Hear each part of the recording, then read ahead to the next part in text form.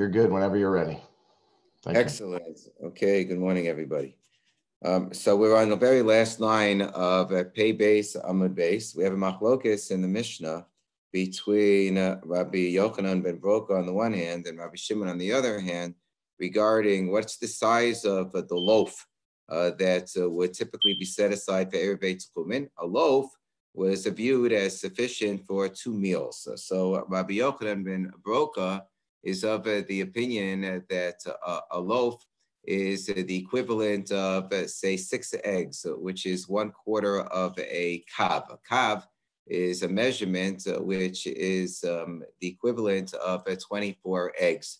So this loaf would be 6 eggs, and half of that loaf would be a loaf that I would split it in half, and we would call that a pras. We would call that a piece of the loaf. So when we speak about kidei achilas pras, that would be enough for like 1 meal's worth, since 1 loaf is the equivalent of 2 meals. So a pras is the equivalent of 1 meal. That's why we say that when you're supposed to eat something in the course of a meal, you're supposed to eat it during the time period of kidei achilas pras. So according to Rabbi Yochanan ben Broka, a pras would be 3 eggs. And that's in fact how the Rambam paskins when it comes to the calculation of kidei achilas pras. It's the amount of time that it would take to eat a bread that has the volume of 3 eggs, which we generally assume is around 6 ounces, but we're not going to get into ounces for purposes of this discussion. If you look at the screen share, I have a description of this calculation according to Rabbi Yoshua ben Broka. According to Rabbi Shimon, a loaf is 1/3 of a kav, which is the equivalent of 8 eggs. Now, he has this complicated shita in the Mishnah where you don't use the whole loaf for the 2 meals of the Erev Beit Tzukumin. That's because for Erev Beit Tzukumin, we tend to be meko. We're lenient to say, nah, it's only 2/3 of the loaf. But you can disregard that for purposes of the remaining calculations. A loaf is fundamentally the amount for 2 meals in the normal course, which would be 8 eggs. So that if I was calculating a half of that, which would be a pras, it would be 4 eggs. So that's how Rashi calculates the amount of Kedei Achilas pras. And you find discussions in the Mishnah Brura and later poskim, do we pass on like Rashi, like the Rambam, which really is a question, do we pass like Rabbi Shimon, do we pass like Rabbi Yeshua ben Broka? So when it comes to, we always go, whichever shear is more machmir, we're going to follow when it comes to Deraisa laws, says the Mishnah Brura, whichever shear is more meko, we're going to follow when it comes to Derabanan laws. So anyway, so this gets us to a pras. So a pras, which is half of the loaf sufficient for 1 meal, would be 4 eggs. According to Rabbi Shimon, would be 3 eggs according to Rabbi Yoshua ben Broka. Okay, so and that is the amount that if a person walked into a house which had been quarantined for being a bayis hamenuga, for having tsaras, and a person stayed the amount of time that it would take to eat the amount of bread that would be a pras, so he would become tamei. That's chetzia the base of menuga. That's the first part of the Gemara. Chetzia the base of menuga, half of whatever is the loaf that would be 2 meals, or approximately 2 meals according to Rabbi Shimon. Half of that would be what we call a pras, and that would cause somebody to be tamei if they stay the amount of time that it would take to eat that amount of 4 eggs, or according to Rabbi Shimon, and 3 eggs according to Rabbi Yeshua ben Broka, they would become tamei in a base of menuga. And half of that, meaning half of a pras, which would be like the equivalent of a half meal. Lifsol es hagibiyah, the Mishnah says, if somebody would eat ochlin tmeim, they would eat unclean food stuff. So then there's a din d'Rabbanan, even though food doesn't normally have the ability to be metame a human being, to be metame a person's body. If a person imbibed, the person ate, they ingested a half of a pras of food, which according to Rabbi Yeshua ben Broka would be, say, 1.5 eggs, worth.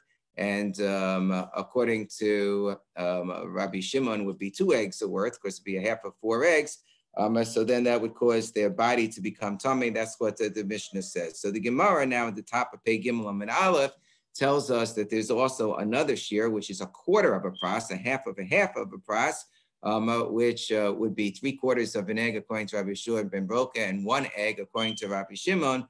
That would be the sufficient shear, that would be the minimal shear to enable food to be susceptible to tuma in the first place. So that if, let's say, a dead sheretz would touch it, so the food would become tamei. If the food is not even this amount, so then the food doesn't become tamei. It could mean that, or it could mean that the food becomes tamei, but this is the amount that would be necessary in order for the food to become sufficiently tamei to be matame other things. So tana v'chatzi chesya, the tamei tumas ochlin, to convey tuma with respect to the tuma of foodstuffs, it would have to be at least that minimal amount. Okay, fine.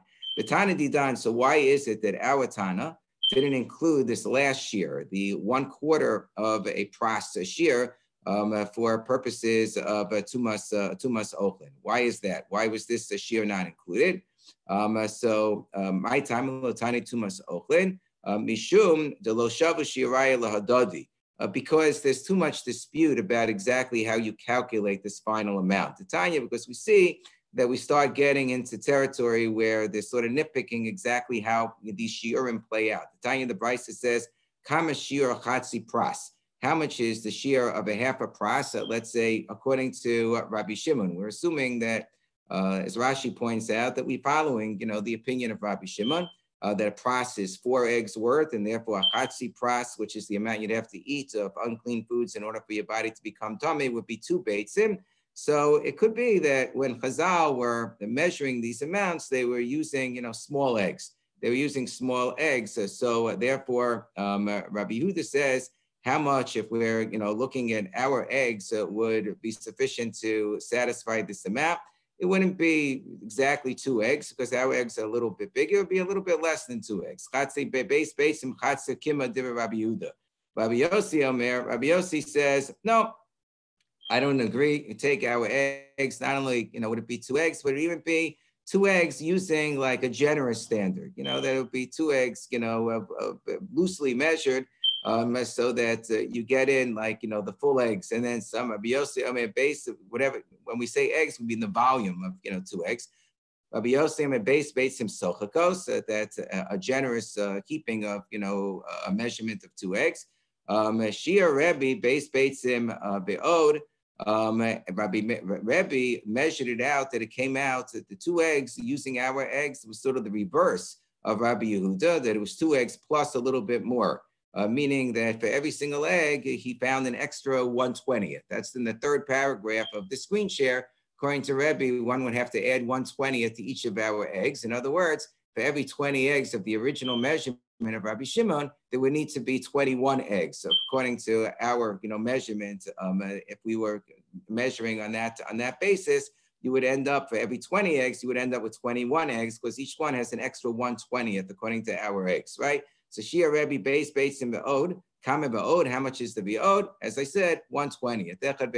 Rashi has a girsa that really it means 1/40th, but it's hard enough to understand one girsa, so we're just going to go with the girsa that's in the Gemara, 1/20th. Okay, Echa Be'esrim Bebeitza, 1/20th of an egg. V'ilu Gari Tumas Ochlin Tanya, and that's only when we're dealing with the shear that we actually have in the Mishnah of the 1/2 of a pras that causes you to become tummy. If you eat that amount of food that's tummy, it causes your body to become tummy, which is 2 eggs according to Rabbi Shimon. And we see that there are like 3 different ways of evaluating those 3 eggs, and it gets hopelessly when it comes to evaluating those 2 eggs. We see that it becomes hopelessly complicated when you go one more level to 1/2 of that amount, which is 1/4 of a pras, which would be 1 egg according to Rabbi Shimon. There, there are so many different. The opinions are mina katze elakatze. So the Mishnah doesn't mention it altogether. Vilu gabi tumas Oakland Tanya. Rabbi Nassan, Rabbi Dosa Amu. Rabbi Nassan, Rabbi Dosa say kebesa she'amu. That 1 egg amount, according to Rabbi Shimon, of course, said that 1/4 of a pras, since a pras is 4 eggs, so 1/4 of a pras would be 1 egg. So that egg means the egg together with its shell. Shamu kamoa ukeklipasa, together with its shell. Well, once I'm going to have add the shell as well. So this is going to make it a much larger amount. The Chachamim say Kamoa below klipasta, it's without the shell altogether. So and that also is going to come out to a very small shear compared to Rabbi Manas and Rabbi Dosa's formulation. So therefore, it's just even less precise. So the Mishnah left it out altogether. So I'm a Rafam Bapapa Mavtis, the Zuderi Rabbi Yuda Rabbi Yossi. These are the opinions. This brisa that stated how much when you're actually measuring the chatzi pras, the half of the pras to be matami a person, which, as we said, is 2 eggs worth. So we had the opinion of Rabbi Yehuda, and we had the opinion of Rabbi Yehuda said you measure 2 eggs minus a little bit. Rabbi Yossi said you have a generous measurement of 2 eggs. So he says this is all according to the opinion of Rabbi Shimon, as we mentioned. The Chachamim say they don't follow the opinion of Rabbi Shimon. They follow the opinion of Rabbi Yochanan ben Broka, which if you look in the Ein Mishpat, you see that this opinion of the Chachamim, and therefore they measure in terms of 1.5 eggs. Why do they measure in terms of 1.5 eggs? Because they're measuring a half a pras. And according to Rabbi Yochanan ben Broka, a pras is 3 eggs. So half of a pras, which is the amount to be matami a person if they ate unclean foods, is going to be 1.5 eggs. But they say that 1.5 eggs we would measure in a fashion in which we would measure it, loosely, generously, socha kos. If you look in the Ein Mishpat by the little gimel, you see it says it gives you a reference to Tumas Hilchos Tumas Ochlin of the Rambam, because the Rambam paskins like Rabbi Yochanan ben Broka. Rabbi Yochanan ben Broka, that a pras is only 3 eggs, so half of a pras is 1.5 eggs. Okay, so pshita. So we know we can do the math ourselves. I mean, we have the screenshot, my goodness, in front of us that tells us that Rabbi Yochanan ben Broka holds that half of a pras is 1.5 eggs. So why do I need the Chachamim to tell me that, right? I just look at the word doc. So it says no. Sochakos asa l'shmina, and it's teaching us that when you do measure the eggs, you measure it kind of loosely, sochakos. Okay, fine. So that's what the Chachamim are teaching us. So Kiyas Rav Dimi Amar, so Rav Dimi said that there was a fellow named Bunyas. Bunyas decided he's going to send a sa of a flour or a sa of bread to Rebbe, and it's going to be the right measurement of what a sa is supposed to be. So Kiyas Rav Dimi Amar Shiger Bunyas sent the Rebbe Mudya de Kundios. He sent him the modern day version of the Sa'ah. The modern day version of the Sa'ah is a Mudya de Kundius. Okay, that's what it's called. That's the name of the Sa'ah, says Rashi. Don't ask me. It's called the Mudya de Kundius, but it's a Sa'ah. What's a Sa'ah exactly? So if you look at the screen share, it says very clearly a Sa'ah is 6 kavin. Okay, so let's do the math here. A Sa'ah is 6 kavin. The way to remember this, there's a Rosh Yeshiva, a yeshiva in Israel called Yishrei Lev. It's an American yeshiva called Yishrei Lev. The Rosh Yeshiva is a fellow named Rabbi Shaya Greenwald. He's a big Talmud Chacham, and he used to learn in YU. He used to be like one of the really stark guys in YU many years ago. Now he's the Rosh Yeshiva Yishrei Lev. So one of the things that he came up with, which is like an old Masorah, in YU-based medrash circles, he came up with a way of remembering all of the measurements. The mnemonic is Ke'askelav Yagudu. Okay, I didn't even write this down. I should have. Ke'askelav Yagudu. Ke'askelav stands for a kor, ephah, sa'ah, kav, lug, beitza. That's Ke'askelav. Yagudu is just the number, the gematria of the ratio of how many are in the second item as compared to the item beforehand. So Yud is 10, which means that there are 10 ephahs in a kor. And then Gimel is 3, which means that there are 3 sa'ahs in an ephah, and so forth and so forth. So if you use that chart, you're never going to get confused in terms of all of these ratios and measurements and so forth. You'll be able to remember, like at the very end, you have a vav at the end of Yagudu, and the last 2 items are a lav, the lag, the lug, and the beitza, which means that there are 6 beitzas that go into a lug. And before that is a dalet, a 4, which means that there are 4 lugin that go into a kav, because the last 3 letters are kilav, kav, lug, beitza. So this is how you remember all of those things. So based on that, Ka'askalav Yagudu mnemonic, so a sa'ah is 6 kavin. Remember what was sent to Rebbe by Bunyas was a sa'ah. A sa'ah is 6 kavin. A kav is 24 eggs. Therefore, I've done the math for you and for myself too, so I won't get confused, hopefully. Therefore, a sa'ah is 144 eggs, okay? But that's when we started out, my goodness. That was in the original measurement when we were in the midbar, right? You know, when we left Mitzrayim, we went to Eretz Yisrael, we were given laws, we were in the midbar, okay? So that's the original measurement called midbarios. But there are two later measurements. I'm reading from the screen share so you can follow us in the fourth paragraph over here. One is called Yerushalmios. That was the second type of measurement. They added 1/6 to the original measurement of midbarios. They said, oh, you used to get a certain number of eggs. Now you'll get even more eggs. Now you'll get even more lugin, okay? But that means that every single egg that's there is actually, evaluated, that you don't need as many eggs to get to the original shear. Now, when we say that they added 1/6, what that really means is that they added 1/5. Because if you're looking just at the original number, they added 1/5. So if you had 20 eggs, you add 1/5 to that. So you add 4 in order to get to 24. 20 plus 4, 4 is 1/5 of 20, gives you 24. But then when you have the final number, that's called levar, right? So that the 4 that you added are now 1/6 of the new total number, because the new total number is 24. So 4 is 1/6 of 24. That's why they call it an extra 1/6. Even though milago, if you're just looking at the original number, it really is 1/5. So accordingly, moving down, okay, if the original sa'ah midbarios is 144 eggs, which I bolded, which is true, the Yerushalmios adds 1/5 of this, which is approximately 29. It's actually 28 4/5. If you do the math of 144 is, is 28 4/5 is 1/5, but it's around 29. So if I add 29, the sa'ah, once they had the measurement of Yerushalmios, so the sa'ah now is able to hold 144 plus 29 eggs, which is 173 eggs. Now, the later Tziporios measure that they added even later, but then the Yerushalmios, is an additional 1/6, or really 1/5 of the Yerushalmios. So 1/5 of 173, when they made the measurements even larger, so you get more bang for your buck or whatever, is approximately 34. It's actually 34 3/5, which you could have rounded to 35, but the Gemara is going to round to 34. But remember that, this helps to adjust for the fact that it was sort of rounding in the opposite direction. When it came up to 29, it was really a little less than 29. So that the sa'ah, Rashi says all of this, so that the sa'ah is now 173 plus 34 eggs, or 207 eggs. The problem is, as indicated in the next paragraph of the screen share, is that Bunyas sent a sa'ah measure to Rebbe that was 217 eggs.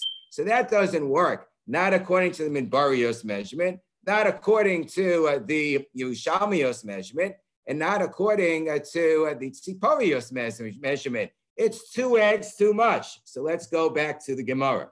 The Shir Rebbe Masanu Shva Esrei. Rebbe calculated the sa'ah that was sent to him. He said, wait a second, there's a volume here of 217 eggs. He sent me too much. Masanu Shva Esrei being 217 eggs here. Hasa dehecha, which sa'ah was Bunyas utilizing? In midbarios, kuf mem dalad avia. If it was midbarios, it should have been 144 eggs, right? The sa'ah, the 6 kavin and kav is 24 eggs, 24 times 6, 144. B'di Yerushalmios, it added another 1/5, which is 1/6 in the end. Then it should have been kuf ayin gimel 173 avia. We did the math already. B'di Tziporios, reish zayin havia. And if it's Tziporios, it should have been 207. So we say, no, the Olam the Tziporios ice. It was Tziporios, okay? The thing is that he also added the amount that would need to be taken off for challah, so that after the challah would be removed from the dough, there would still be 207 left over. It's like you give somebody the amount that even after taxes, they'll have like the full amount of, the salary, so you don't even have to take off the taxes from the salary, right? So I see Chalsa, Shadi Alayu, and he just added that amount. But wait a second, how much is Challah? Challah, you take off 1/24th, right, of the amount of the dough as a challah. But as you'll see in the next paragraph of the screen share, 1/24th of 207 is 8 15/24. So even if you add 8, or according to some opinions, Tosfos, I think, has a gears to say, well, 15/24 is actually closer to 9. So even if you add 9 to 207, you're kind of close, but you don't end up with 217. So that's what the Gemara says over here. That's our girsa, that it should be 8, that's 8. It's 8 and a fraction. Akasi Batzale, it's still going to be less than 217. Ella, no, what he ended up doing was, forget the challah idea. When you're sitting there on and a premium for the challah, Rabbi would have to take his own challah. What he added on was, remember we said that when when the amount was calculated originally, right, by Rebbe, so Rebbe found an extra 1/20th in every single egg.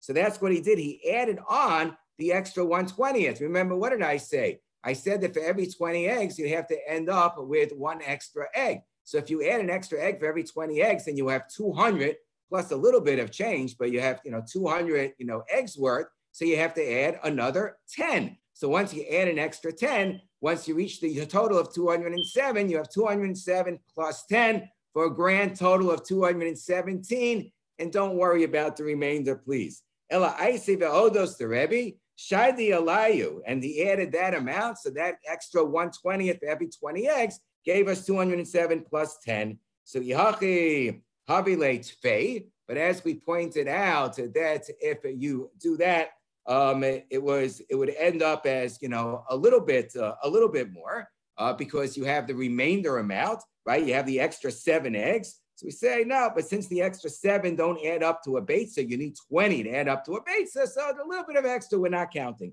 We don't count anything that adds up to less than a beitza. 7 out of 20 doesn't add up to a beitza. Fine. Tana Rabbanan. So Yerushalmis. So as we mentioned before, when they added to the measures of the Yerushalmis measure over the Midbaris measure, so they added an extra 6. So Yerushalmis Yisera. Midbaris Shitus is 1/6, which is really 1/5 from the original amount, just 1/6 when you look at the total amount in the end. The Shel Siparis Yisera Yerushalmis Shitus, and the Siparis adds 1/6 to the Yerushalmis. So Nim says, now the Gemara says a cryptic statement. What's the cryptic statement of the Gemara? Nim says Shel Siparis Yisera Midbaris Shlish. So it ends up that the Siparis is 1/3 more than the Midbaris. That doesn't quite work out. So shlish deman, what exactly is that calculation that the tziparis is worth 1/3 more than the midbaris? Ilema shlish the midbaris. So we're going to try different calculations here, none of which are going to work. If it means that 1/3 of the midbaris, okay, meaning that the ilema shlish the midbaris, mikte shlish. So if we say that it's 1/3 of the total midbaris, okay? So mikte shlish the midbaris kami havi. How much is 1/3 of the midbaris? Well, the midbaris, we said, is 144 eggs to the sa'ah. Well, 1/3 of that is 48.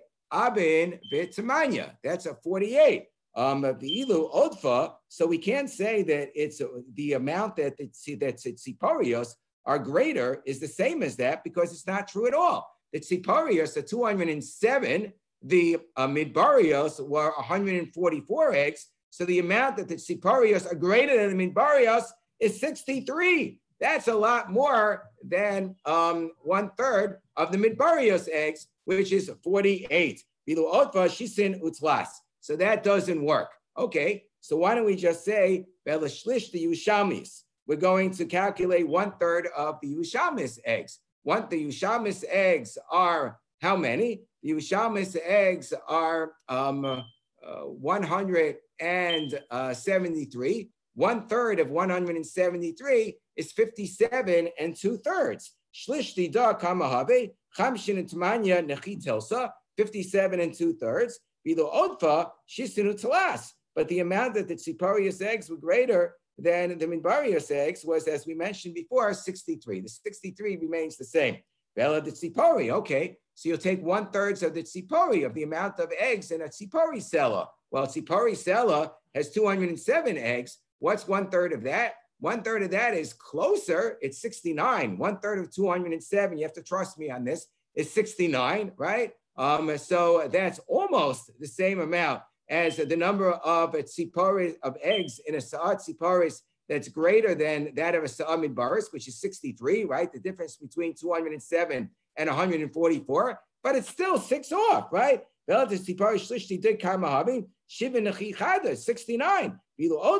amount that the Siparis eggs were greater than the Midbaris eggs is not the same. It's only 63. 6 is Sama Gimel. Elam Rabbi Yirmiyah. So Rabbi Yirmiyah makes a suggestion that appears in the second page over here. Rabbi Yirmiyah suggests that maybe what it means is that it's close. The greater amount of eggs in the Tziporis is close to the amount of 1/3 of the Tziporis eggs in the Sa'ah. Difference between 63 and 69. This 1/3 amount, 69, in which you have a great amount of eggs in the Tziporis, is also close to 1/2 of what is the Midbarios amount. What's 1/2 of the Midbarios amount? 1/2 of 144 is 72. So everything is kind of close. That's what it's saying. It's close. That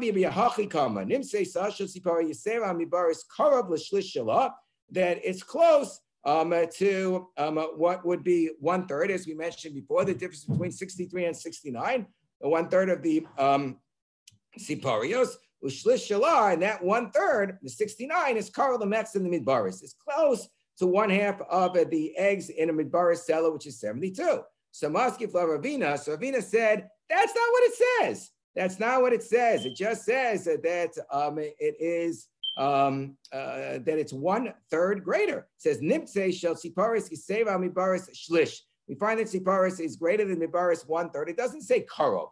It doesn't say almost. Elam Ravina. Ravina said, I'm going to give you an exact calculation. What's my exact calculation that I'm going to give you? So Ravina says that we have to go back to the added 10 of Rebbe. Remember when Rebbe added the extra 1/20th for every single egg, so then the 207 eggs of the Tziporis ends up as being 217 eggs. So 1/3 of that is 72 and 1/3. And that's really close to 1/2 of the Midbarius. That's what we meant, not the actual Midbarius, but 1/2. That will, we'll make that adjustment. 1/2 of the Midbarius is 72, half of 144. That's only a differential of 1/3 of an egg. We'll let you get away with that. So Nim says, "Shlish yourself shel tzipari be other be odios shel Rebbe." Once you add those be'ods of Rebbe, that extra 10 eggs, so you have 217. So 1/3 of that, which is 72 and 1/3, Yiseva al Metza shel Midbaris, is only greater in amount than 1/2 of the Midbarius, which is 72, by a shlish beitza, by 1/3 of a beitza. And that's the calculation, which obviously will enable you to remember all of these measurements perfectly. So Tana Rabbanan, so the Brisa teaches us, Reishis Arisos Sechem. You're supposed to take challah from the amount of the beginning of your dough. Once you have this requisite amount, you're supposed to take challah. What's the requisite amount? Let's turn the page. Kedei Sosechem. It's the amount of your isa. V'kami Sosechem Kedei Isas Midbar. The amount of dough that people would typically have in the midbar. The Kami Isas HaMidbar. What was the amount of the Isas HaMidbar? So we have the Torah teaches us the Ksiv Behaomer Pasuk in Shmos Asirisai Bahu. It's 1/10 of an ephah. As we mentioned before, an ephah is 3 se'in, so that would be 144 eggs times 3, or 432 eggs. 1/10 of that is going to be, oh, I'm sorry, there's a typo there. I apologize. It should have said 43.2 eggs. Okay, I'm sorry. For whatever reason, I wrote 42.3. I meant 43.2 eggs. Sorry about that. Okay, so 1/10 of that is 43.2 eggs. Okay, Mikan Amru. So from this, they tell you Zayin Revayim. What's Zayin Revayim? A rev is 1/4. What's 1/4 of what? A lug is 1/4 of a kab. So when we talk about Zayin Revayim, we mean 7 lugin. 7 lugin kemach of flour, the ode, and a little bit more is chayeves bechala, is going to be chayev in chala. Why am I measuring in lugin? Because, as I mentioned, in every single lug, there are 6 beitzim. So this is just another way of saying the same thing. If you take a look back in the chart, a sa'ah is also 24 lugin. So an ephah is essentially a 72 lugin, because an ephah is 3 sa'ahs. And 1/10 of that is 7.2 lugin. And I have a little paragraph here in which I explain further. A lug is 6 eggs, as we mentioned. Lav u, right? Kaskalav yagudu.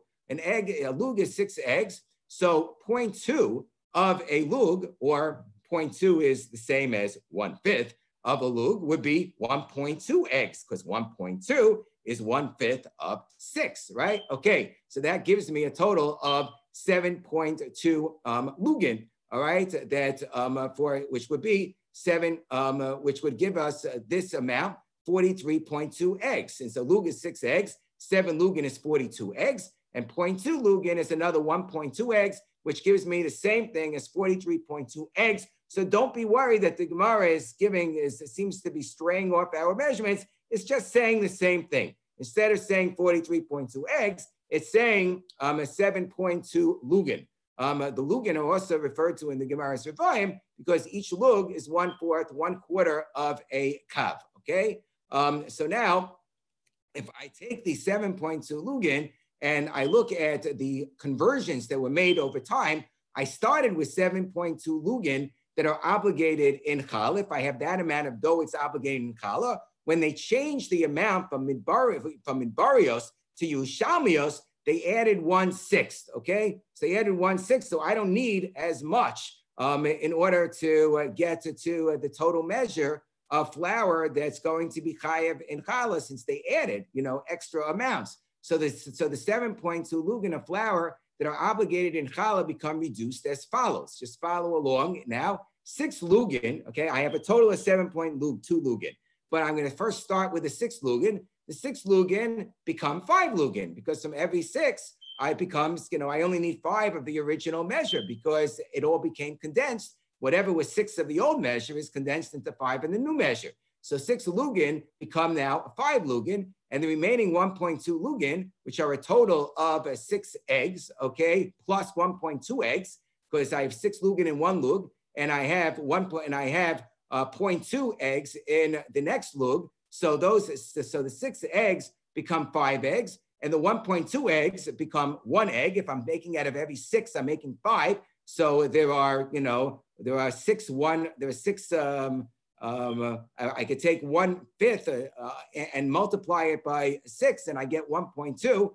If I multiply it by 5, I get 1. So the 1.2 eggs become 1 egg. So that gives me a total of 6 eggs, which equals, as we said, 1 more lug. So therefore, the 6 lugin become 1 lug.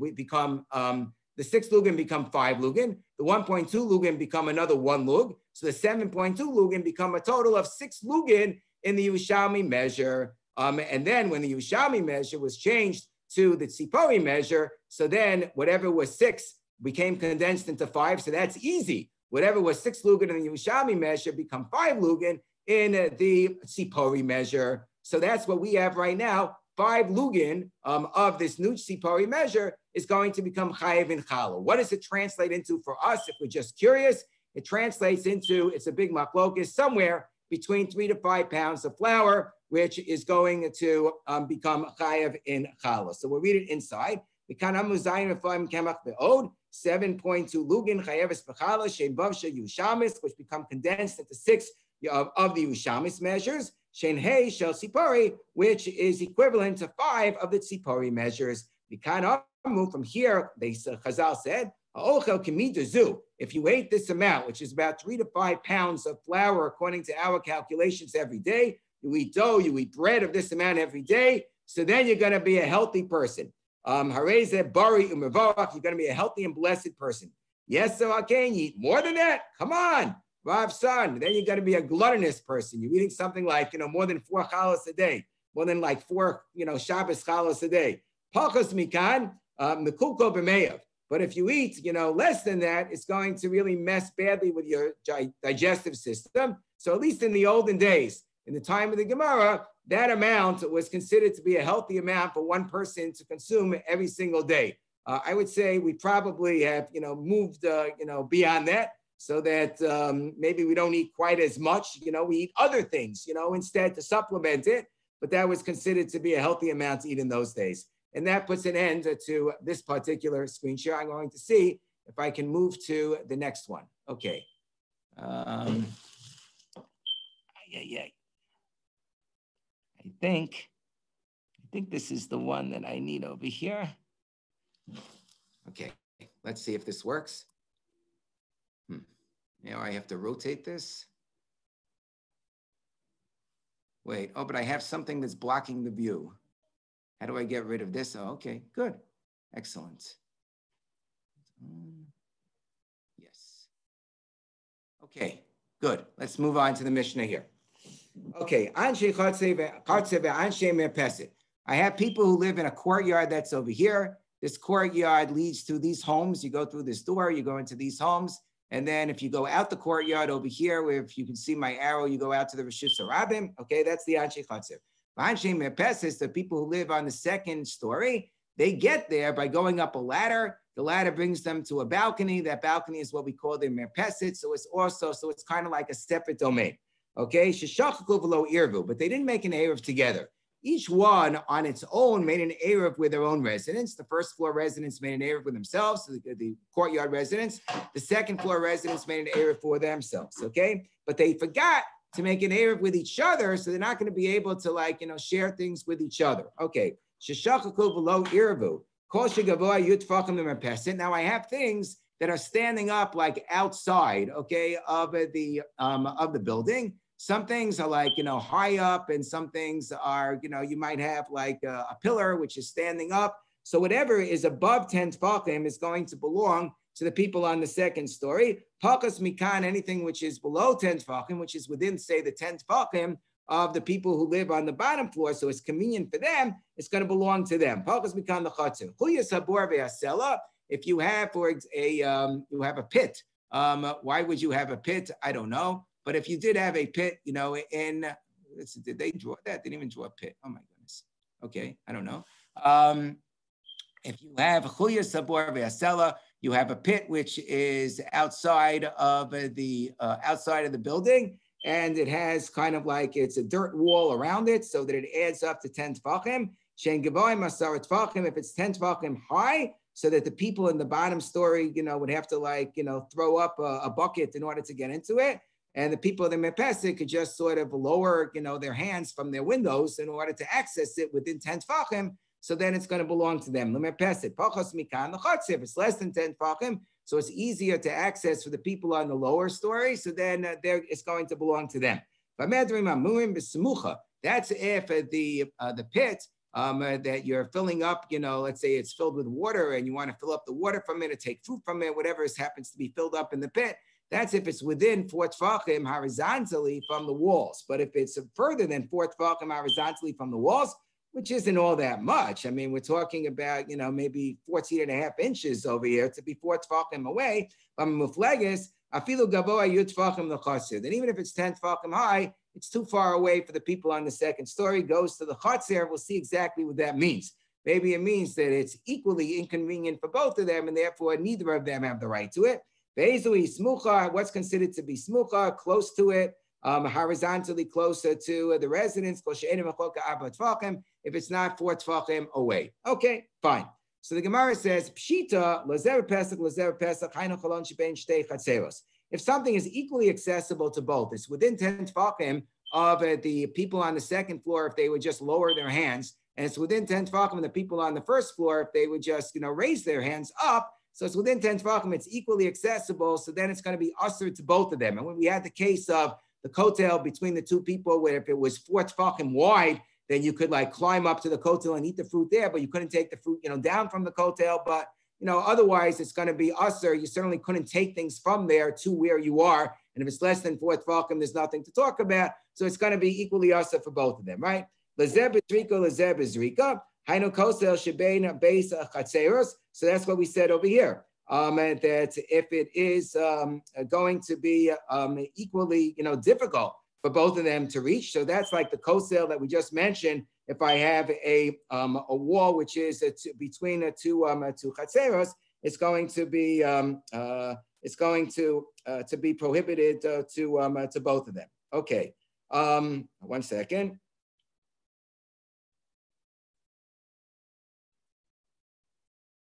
Fine. If the two of them can only reach there, if the two of them both would have to lower themselves by at least 10 tefachim. So that's like if I have a ditch between two courtyards, but we say that if they didn't make an eruv together, neither of them are allowed to use it. Lezeb pesach, lezeb zrika. If one of them is within their 10 tefachim reach, and the other one would have to like go up 10 tefachim, they would have to like throw something up 10 tefachim in order to reach there. So then it's considered more convenient for the one that's within 10 tefachim, and they get to use it. Hainu de Rabba bar Rav Huna Amar Rav Nachman, which is what Rabba bar Rav Nachman said on Daf Ayin Zayin Amud Aleph. Lezeb pesach, lezeb shilshul. If one of them would have to lower themselves more than 10 tefachim to reach something, like for them it's a ditch, but for the other person they're situated lower down, so it's within their 10 tefachim of reach. So then it belongs to them in the event that the two entities did not make an eruv together. I know there are Shizvi and Rav Nachman, which is what Rav Shizvi and Rav Nachman said on the same dot. Lezeb shilshul, lezeb zrika. So now we're going to have a machlokis.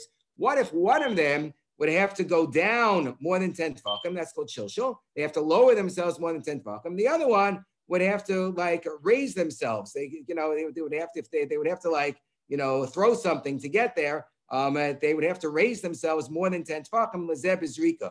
For which one is it considered to be more convenient? Do we say that we give it to the one to whom it's more convenient, or that it's equally inconvenient for both of them, and therefore neither of them have the right to access to it? So how does that work? So Amar Rav Shnei and Asur. So Rav says it's considered to be equally inaccessible to both, and therefore neither of them is allowed to utilize that pit, utilize that pillar, whatever it happens to be. Ushmuel Amar Nosa Nosa Lezesh B'Shulshul. Shmuel says no, the one that would have to go down up 10 tefachim gets it. Because it's easier to lower yourself down than to have to scale something which is 10 tefachim high.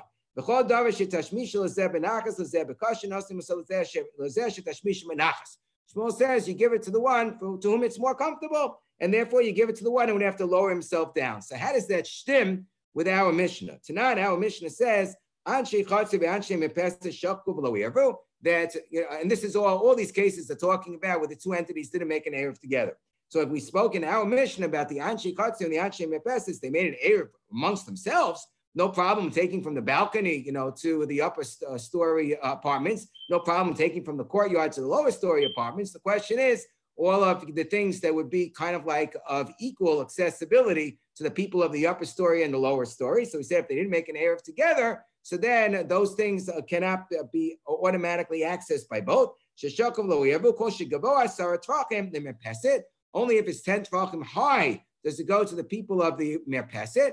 And if it is pakos mikan, it's lower than that, l'chatzir, only then does it go to the people of the chatzir. So kasaka daitek my merpeset. So this perhaps is a support for Shmuel, because maybe what does it mean merpeset? Merpeset means like this, in this drawing, that you have to go, you take a ladder to get to the balcony, but then in order to get to your apartment, you got to go on yet another ladder to get to your apartment. And if you're going to use something which is 10 tefachim high, you're going to have to lower yourself down from your window, from your entranceway, from your door, your entranceway. You're going to have to lower yourself more than 10 tefachim in order to be able to access that which is 10 tefachim. It's true that it's 10 tefachim above the ground, so it's not convenient for the people of the courtyard, but it's also 10 tefachim below your reach. And nonetheless, we say we're going to give it to you. We're going to give it to you.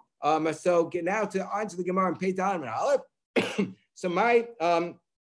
So Kasaka Daitek my Mepesip B'nei Aliyah. So we thought, so maybe this is a support for Shmuel that the Merpeset means, the B'nei Merpeset means that they're all the way up, far above the balcony. So the Gemara answers, Umay Karola Merpeset, the Kasakim Merpeset. And we call them the people of the Merpeset, of the balcony, means that they go up to the balcony, and from the balcony, they walk up with ladders to their doors, to their entranceways. Alma, so that seems to support Shmuel. Calls that b'shilshul, lazebish b'srika, nosa lazesh b'shilshul. That whenever, for one person, namely the people on the ground over here, this guy, if you could see him, he would have to go up 10 tefachim. So we say, sorry, Charlie, you don't get it because that's going to be hard for you to scale. But for this guy over here, you know what? So you got to lower yourself more than 10 tefachim. That's okay because that's considered to be more convenient. So we'll give it to the Lazesh B'Shilshul. We'll give it to this guy over here, okay, in the window. You want a close-up of the guy? You're not really going to get a close-up. They didn't really draw faces in this book. So we answer no. It's going like Rav Huna explains. This works out even according to Rav. The osin adarim mirpeset, which when we say that they don't get it, that the people in the mirpeset get access, and the people in the courtyard don't get access. That's when it's within their 10 tefachim, because they live right there. They don't live high up in an upper story which you can only ascend with ladders. The entranceway to their houses is right next to the mirpeset, right next to the balcony. So therefore, this thing over here might be 10 tefachim high for the people in the courtyard, but it's within 10 tefachim of the reach of somebody who's standing on the balcony. So it's a Pesach.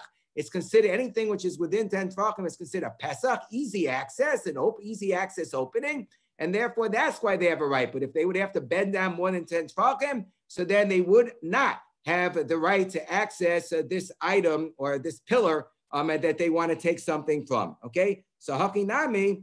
So just like Rav Huna said that in a different context, which hopefully we'll get to. Hakinami la'osen adarim b'merpeset. So to over here, we're talking about the people who are living directly next to the merpeset, next to the balcony, not living on an upper floor that they can only ascend with a ladder, and therefore it is not a contradiction to Rav at all. But if that's the case, ema seifa. So how do you understand the seifa?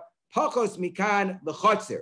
We said that if it's less than that, so then it belongs to the people in the chotzer. So am I. But why should it belong to the people in the chotzer if it's less than 10 tefachim? The people on the balcony still are able to access it within 10 tefachim. So therefore, it should be equal access to both. L'zeva pesach, l'zeva pesach. If it's less than 10 tefachim from the ground, less than 10 tefachim from the balcony, so it's equal access to both, and they both should be aser. So l'zeva pesachu. So is it l'zeva pesach, l'zeva pesachu? So he answered no. When it says there, my l'chotzer, that's within the 10 tefachim of the chotzer, goes to people of the chotzer, it means it's also accessible to people of the chotzer, and therefore it's off limits to both, since it's equally accessible to both. Af l'chotzer, u'shnei and asurim, and they both would be prohibited. Hachinami mistava, and that's similar to the case of the chalon, the window between the two chaseros that didn't make the eruv with each other, that neither of them would be able to use that window area.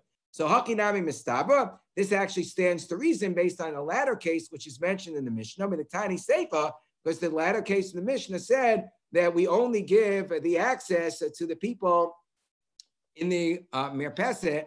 We only give the access if it's within 4 tefachim horizontally of their doors. If it's within 4 tefachim, but if it's far away, more than 4 tefachim away, where they have to, stretch out horizontally and go down and lower themselves, then even it's afilu gavoy tefachim l'chotzer. It belongs to the chotzer people, even if it's higher than 10 tefachim. Why should it belong to them? It's higher than 10 tefachim. It's still inconvenient for them. They still have to scale a high altitude in order to be able to access the item if I have a pillar which is greater than 10 tefachim. So my l'chotzer, so ilaim and l'chotzer v'shari, you're going to say it belongs to the chotzer people and therefore it's permitted? No. It's within the same domain as both because it's higher than 10 tefachim from the chotzer. It's within the domain of the upper story. It's just that they can't access it easily because it's more than 4 tefachim away horizontally. Elamai l'chotzer, what does it mean? Af l'chotzer, it means that it's equally accessible or inaccessible to people of the chotzer, and therefore it's us to both.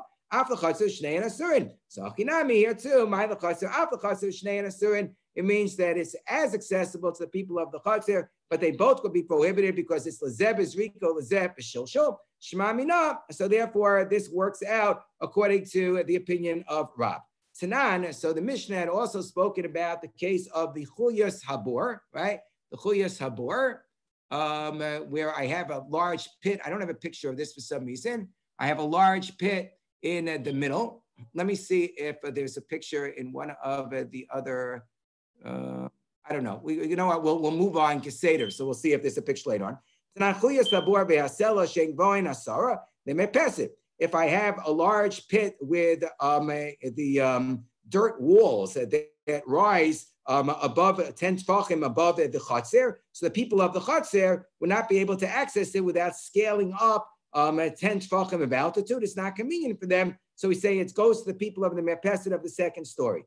Pachas mikan l'chotzer. If it's less than that, less than 10 tefachim from the ground, it goes to people of the chotzer. So Amar Rav Huna. So Rav Huna says that this is the Rav Huna that we were, this would seem to be a kasha to Rav, because presumably the people have to lower themselves.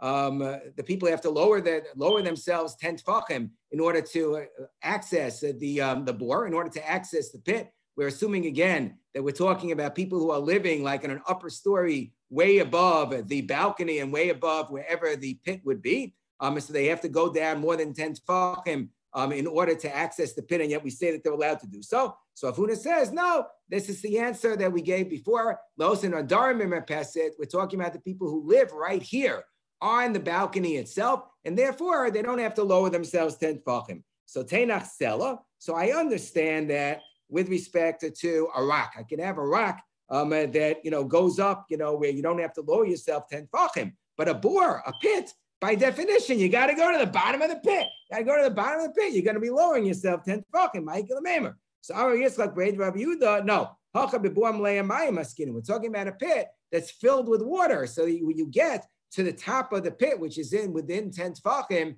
of the balcony. So then you don't have to lower yourself anymore, and they would be able to access it within 10 tefachim of where they're standing. But wait a second, doesn't water eventually evaporate? Or when two different pshatim, either water eventually evaporates, or every time they fill up from water, it's going to get lower and lower. And then a subsequent time that they use it, the water is going to be below 10 tefachim of their reach. So we say, since when the water is filled up to the top of the pit, it's going to be within 10 tefachim of their reach. So therefore, even when it becomes lower than that, by evaporation or by usage, it's also going to be okay. So we say, Adarabba, what are you talking about? We're not looking for kulos over here. It should be the other way around. Since eventually it's going to become usher, we don't have a kivan to hutra type of consideration over here, because it's the sort of thing that's expected to eventually become deficient over the course of Shabbos. So therefore, kimalya, that's how the Meforshim explain this, the Shakla B'Tar here. Kimalya nami asira. Therefore, even when it's filled up with water, it should be usher as well. Okay, true. Ella, but we'll give a different explanation. Ella Mabaye, we can still resurrect this according to Rav, that it's all going to be within 10 tefachim of the use of these guys who are living on the balcony. Ella Amar Abaye Hakabebuam Leah Peos Askinan. We're talking about a pit which is filled up with fruit. And therefore, fruit doesn't evaporate, right? So we say, yeah, it doesn't evaporate, but people could still take the fruit away. They'll take the fruit away people like fruit. I like grapes, right? I have a pit full of grapes. So I'm going to eat lots of those grapes over the course of Shabbos. And then it's going to, and then the surface level of where the grapes are is going to be lower and lower over the course of Shabbos until I'll have to go all the way more than 10 tefachim down in order to access the grapes. So how is that okay? So we say, B'tivla, no, these are grapes I'm not going to use over the course of Shabbos because they're still tevel. I can't take trumos and maasros on Shabbos itself. I'm just going to use it because I'm going to put my books there. I'm going to put my sefer on top of the grapes. That's how I'm going to use it. I'm not going to actually remove the grapes themselves. And this also seems to make sense because what did we say? We said that it's similar to a cellar, right? Because we said that it's a bit, that we compared it. We said cellar, the chuya sabur. That was what the Mishnah said. The Mishnah spoke about if I have either a chuya sabur, vehasela, so that the bore is similar to the cellar, just like the rock. It doesn't, move. The rock doesn't become depleted on Shabbos. So the bore, whatever the contents of the bore, are not going to be depleted on Shabbos either. Doing it the cellar, shmami nav. Lamali miss the bore, lamali miss the cellar. Why don't I just give the example of cellar? And then I'll know that if I have a bore, it has to be similar to a cellar, that the items can't be taken away on Shabbos. No, tzricha, I need both. Yeshmin and cellar, because if I only would have said cellar, it's a lake and a migzar, because there's nothing to be goes there. The rocks are not going to go away over the course of Shabbos. The rock is the rock. It's it's just a piece of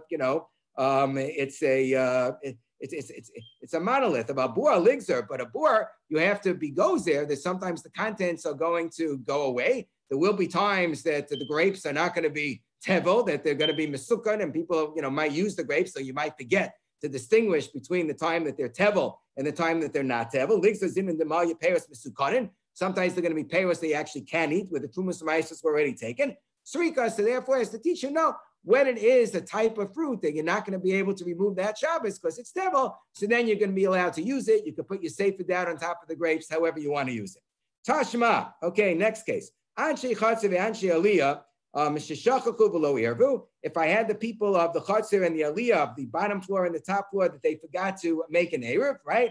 That's so Anshe Chatzir Mishtamshin Basara Tachtonim. This Brisa says that the Anshe Chatzir are allowed to use, people of the courtyard could use the bottom 10 Tefachim, Anshe Aliyah Mishtamshin Basara Elyon. And the people of the upper story can use the 10 upper Tefachim. Kesed, how does that work? That's this picture over here. If I have a ziz, I have some type of a protrusion. I have a ledge that protrudes from the wall. Okay, so ziz yotze min hakotel lamata miasara l'chatzir. If it's in the bottom 10 tefachim, so the people of the chatzir get to use it. Fine. Lamala miasara. If it's above 10 tefachim, so that's over here. So then the people of the upper story get to use it. That all makes sense. Laliyah.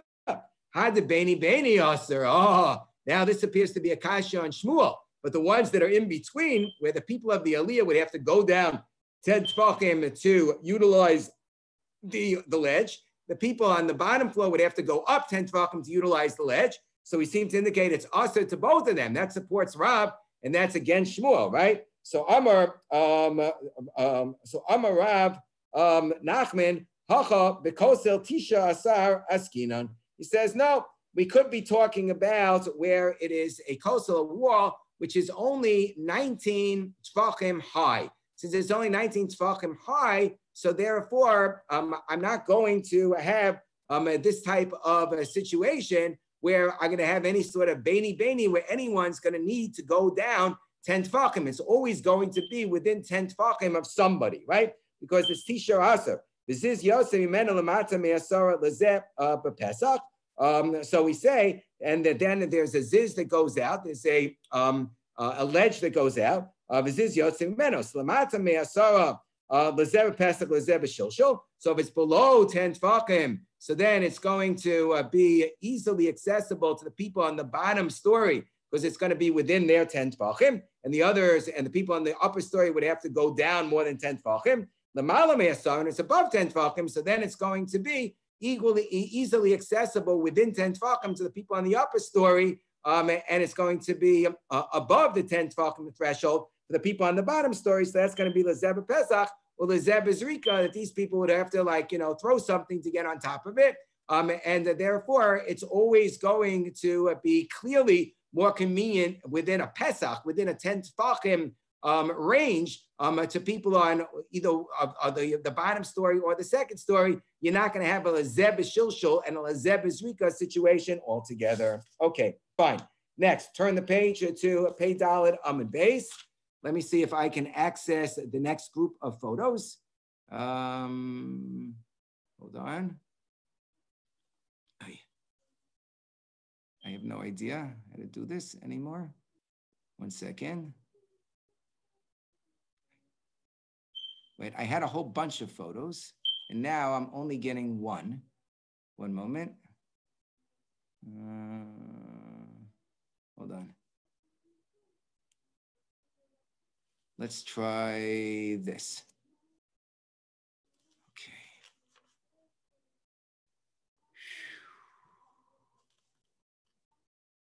Okay, I got the pictures, but I can't rotate them. But that's still better than nothing. Okay, so here's the picture of the kosel, which is 19 tefachim that we just mentioned, but we don't really need a picture of that. We sort of understood that. And now, what do we have here? We have the shtei gezus tros. Okay.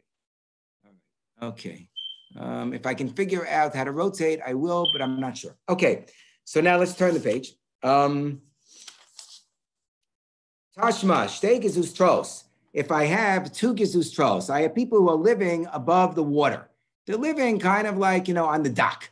I have 2 homes on the dock, and they like to fill up from the water. So in this picture over here, if I can't really go beyond the page over here. All right. Use the view drop down. You should be able to, where it says view up at the top there, you should be able to rotate it. Wait, now I lost it Okay, altogether. whoops. Back into Adobe.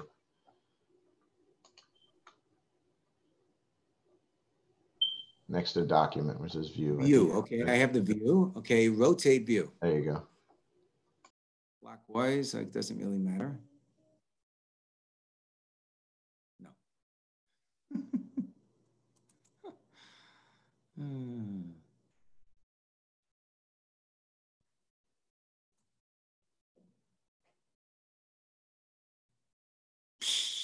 Wow. Okay, Shkaya.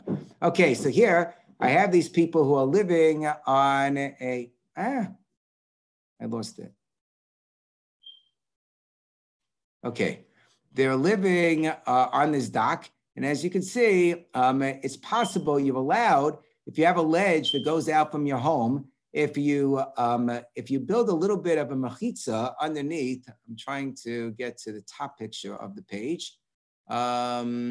Yeah, so here this is cut off a little bit, but you can see there's like a mechitza, like a 10 tefach mechitza underneath your ledge. You have like a little hole in the top, and you make a ledge that you could take a bucket, and then you can lower the bucket into the water, even though it's a mechitza tluya.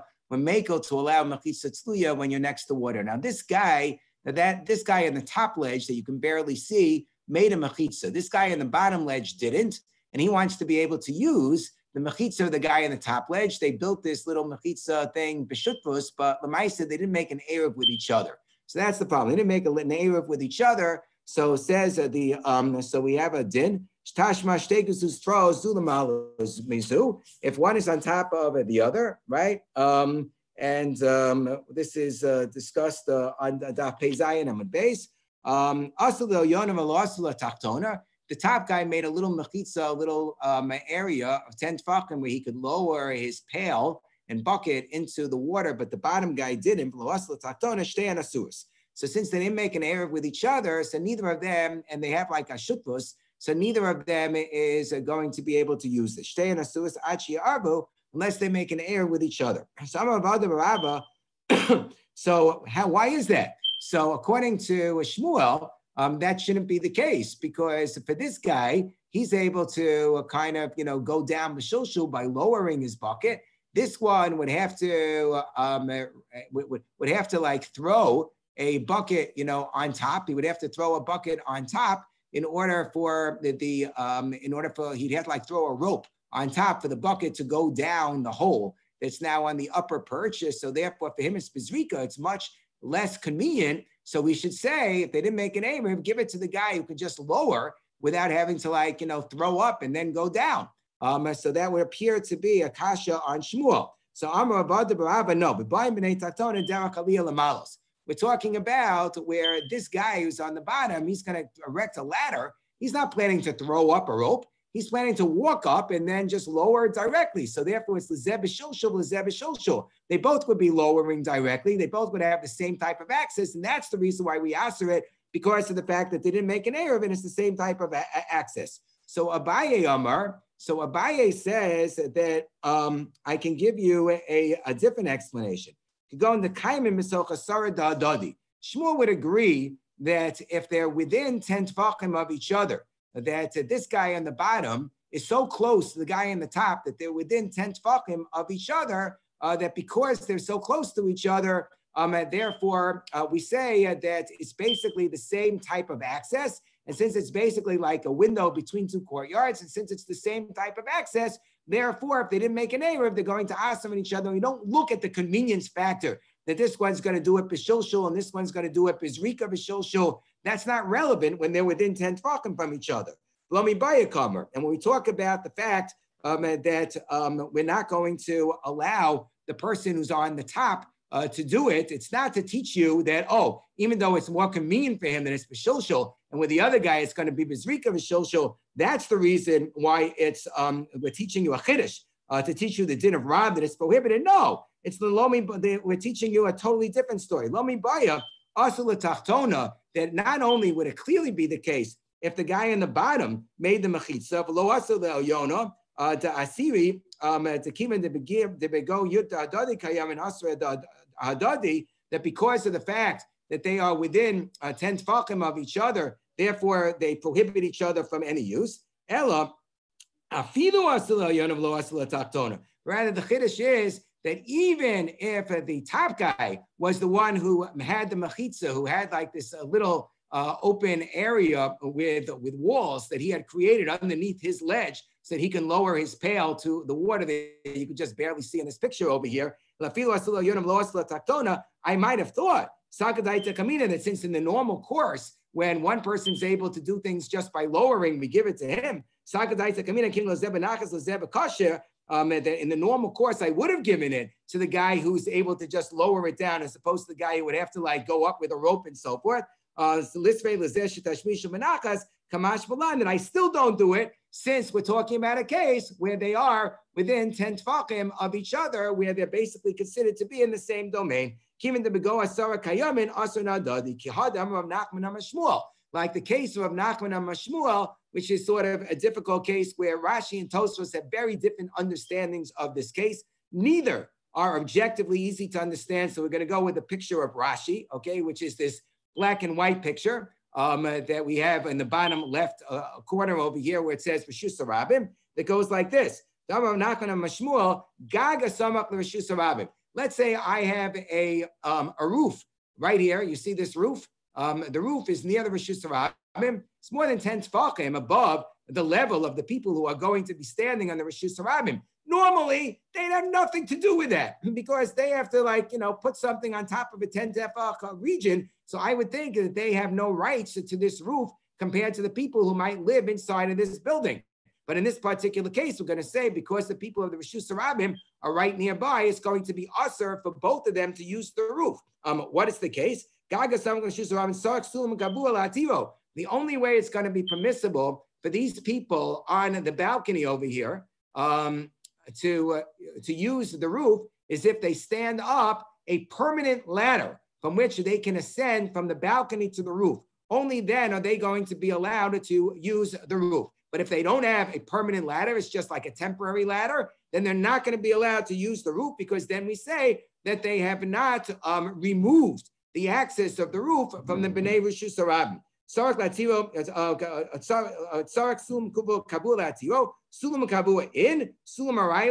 If it only be a temporary ladder, it's not good enough. My time, like if they decide to put up a temporary ladder during Shabbos to get some stuff from the roof, they're not going to be allowed to. My time, it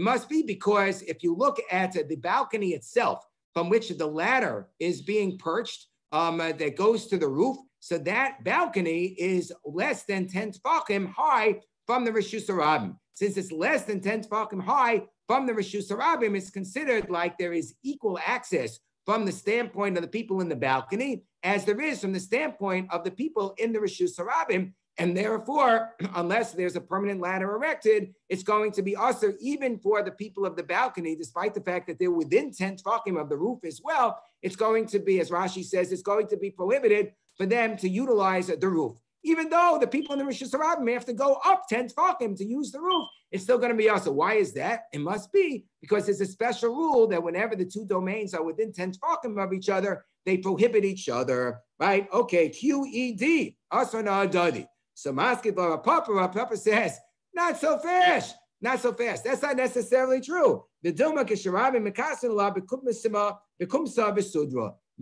we're talking about a case where there is a specially heightened usage of the people of the Reshus Harabim. It's true. Normally, if a roof is 10 tefachim high from the people of the Reshus Harabim, you might think that that's beyond their normal access. But in this particular case, when they pass by in the Reshus Harabim, they put their hats. You come to shul, you got to find a place to hang your hat. I'm always like looking, for some sort of a hook to hang my hat or whatever. So you're going to put your hat up, even if it's higher than 10 tefachim. You don't have a place for your hat. You're very happy. Or your scarf, you got to put your scarf somewhere. Your scarf, your coat, your hat, you got to put it somewhere. So they find that this is a very convenient usage to put their hats or their scarves, their kumsa, which is their hat, besudra, their scarves, to put on the very top of the roof over here, even though it's more than 10 tefachim high. But it's nothing to do with the fact that the Reshus Harabim people are within 10 tefachim of where the balcony are. So that's not necessarily a proof. And I think that we should probably stop here. We'll begin tomorrow, Yas Hashem, the very last line of Pei Dalet Amud Beis. Have a wonderful day. Shakar. Rabbi. Thank you. Shakar, Rabbi. Thank you.